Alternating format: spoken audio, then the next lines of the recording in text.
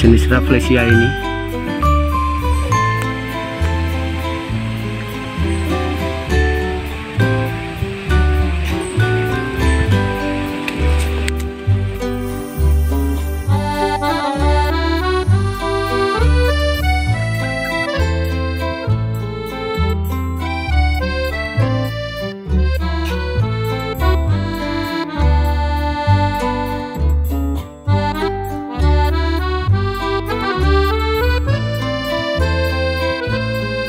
Dan Rafflesia itu ditemukan di Pulau Sumatera, di Pulau Kalimantan, dan di Pulau Jawa. Dan channel Didi Faza, channel hijau tentang tanaman dan penghijauan, karena tanaman penuh dengan inspirasi.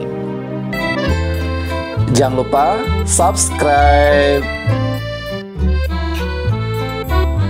Ya, jumpa lagi di channel Didi Faza, channel tentang tanaman dan penghijauan, karena tanaman penuh dengan inspirasi. Baik sahabat Didi Faza semuanya, kali ini kita akan membahas tentang Rafflesia zollingeriana.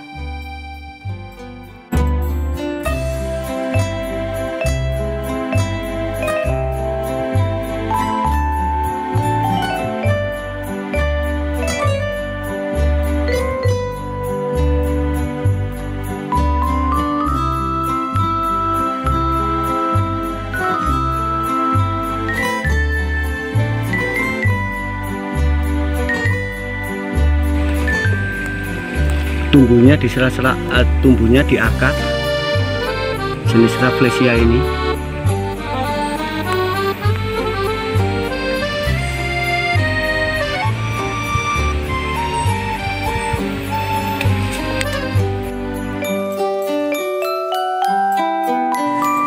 Rafflesia zollingeriana akrab disebut dengan Rafflesia zolingeri. Rafflesia zollingeriana adalah Rafflesia yang ada di Pulau Jawa. Rafflesia zollingeriana ini adalah Rafflesia yang endemik dari provinsi Jawa Timur. Pertama kali ditemukan pada tahun 1902 di Jawa Timur oleh Kuders, tepatnya di daerah Puger, Jember, Jawa Timur.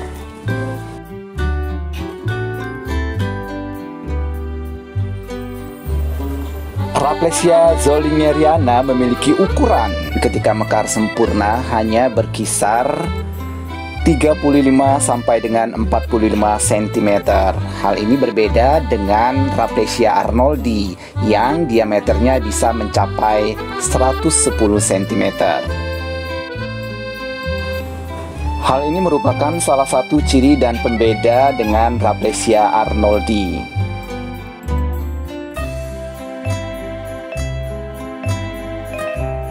Baik sahabat Didi Faza, untuk yang di video ini adalah Rafflesia zollingeriana yang sempat tumbuh ditemukan di daerah Gunung Tempursari di Kabupaten Lumajang, Jawa Timur. Pada hari Minggu 11 September 2022 dengan ukuran berdiameter 40 cm.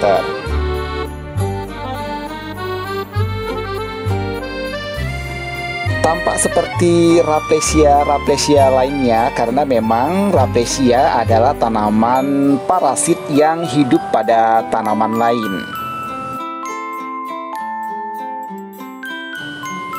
Tanaman Rafflesia ini menempel pada tanaman inangnya. Tanaman inangnya itu adalah tidak semua tanaman. Tanaman inangnya itu adalah bernama tetrastigma, yaitu tanaman anggur-angguran yang merambat di hutan-hutan. Ketika menemukan Rafflesia, biasanya tidak cuma satu, akan ada lagi Rafflesia yang lainnya. Karena biasanya Rafflesia tumbuh hidup secara berkoloni dan berdekatan.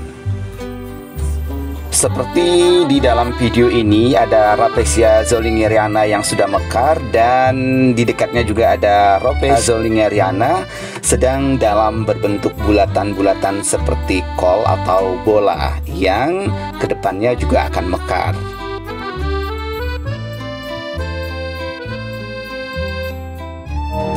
channel Didi Faza, channel hijau tentang tanaman dan penghijauan karena tanaman penuh dengan inspirasi.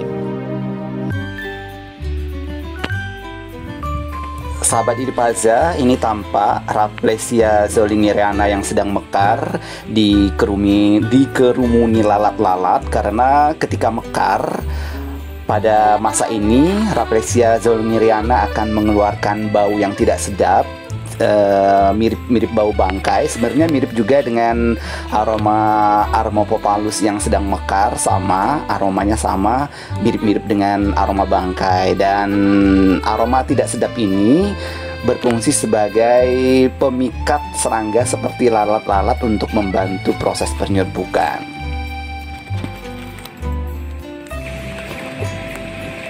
Tumbuhnya di sela-sela, tumbuhnya di akar jenis Rafflesia ini. Habitat asli Rafflesia Zollingeriana ini adalah di Taman Nasional Meru Beti, Jawa Timur. Baik sahabat Didi Faza, tanaman Rafflesia adalah tanaman yang dilindungi. Tanaman Rafflesia adalah tanaman yang langka. Tanaman Rafflesia adalah tanaman yang sangat susah dibudidayakan. Tanaman Rafflesia adalah tanaman yang sangat susah untuk ditanam di tempat lain. Dengan demikian, mari kita jaga agar tanaman Rafflesia tetap hidup, tetap ada di bumi Indonesia. Baik sahabat Didi Faza, langkah sederhana ikut berpartisipasi dalam konservasinya yaitu dengan mengenal Rafflesia itu sendiri. Sehingga dengan mengenal, kita mengetahui istimewanya tanaman yang satu ini. Ada sebuah istilah, tak kenal maka tak cinta maka tak sayang. Sehingga jika tidak ada rasa cinta dan sayang kita pada taman yang satu ini, maka suatu saat tanaman Rafflesia akan musnah, akan punah di negeri Indonesia. Baik sahabat Didi Faza, tak kenal maka tak sayang, tak kenal maka tak cinta, maka ubahlah tak kenal, maka mari kita kenalan. Mengenal apa itu Rafflesia. Baik sahabat Didi Faza semuanya, demikian tadi sekilas kita bahas tentang Rafflesia Zollingeriana, yaitu Rafflesia yang ada di Pulau Jawa,